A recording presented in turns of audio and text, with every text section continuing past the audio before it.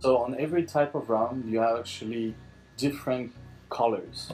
That we call it white rum, brown rum, and aged rum. Okay, so white rum is the first distillation.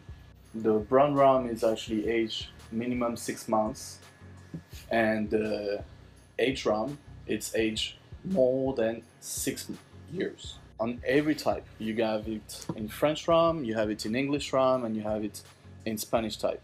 For the Spanish type, it's made with molasses and honey sugarcane. For the English type, it's always made with just molasses. And for the French rum, it's made with sugarcane juice. So for the aromas, actually, like example, if you smell like a English type of rum made with molasses, you're just gonna smell the alcohol flavor. Okay, there is no aromatic, no sweetness, there's no herbals, just not really interesting.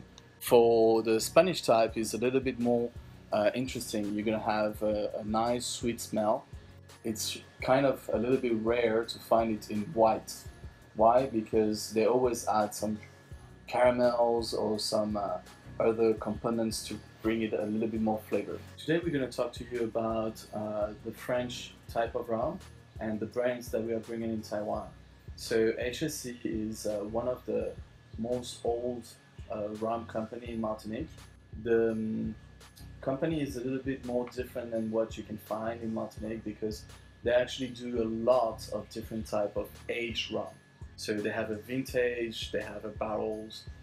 When you can find actually the bottles, what is really interesting about HSC is you can find directly the signature of the winemaker, you can find the juice date, you can find the bottle made, and you can find even the cask name.